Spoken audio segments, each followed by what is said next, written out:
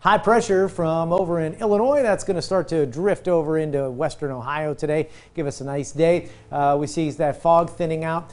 Small chance today, less than 20% chance for a sprinkle. Temps today get to about 80. I think we're going to see lots of sunshine. As we get into the overnight, it's going to be a cool night tonight, upper 50s, and we'll have clear skies another day. Tomorrow starts off with patchy fog. A little warmer tomorrow. We're going to be in the mid 80s. We'll get to about 85.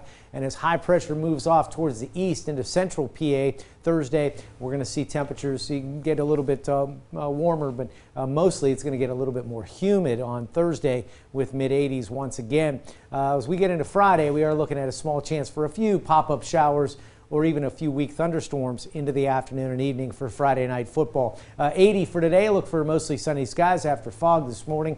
Upper 50s for tonight, mostly clear, and some fog gets going again for tomorrow.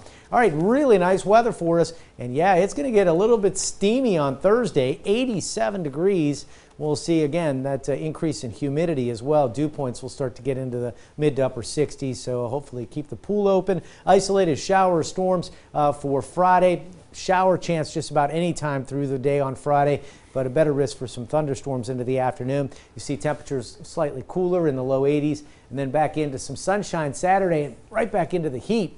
Sunday, upper 80s for Panerathon. Looks great. Definitely going to be going through lots of bottled water there and bananas, as all the runners need to keep that potassium going and need to stay hydrated. Well, partly sunny skies Monday, still another warm and humid day. A better chance for a few showers and storms next Tuesday. Temps in the mid 80s.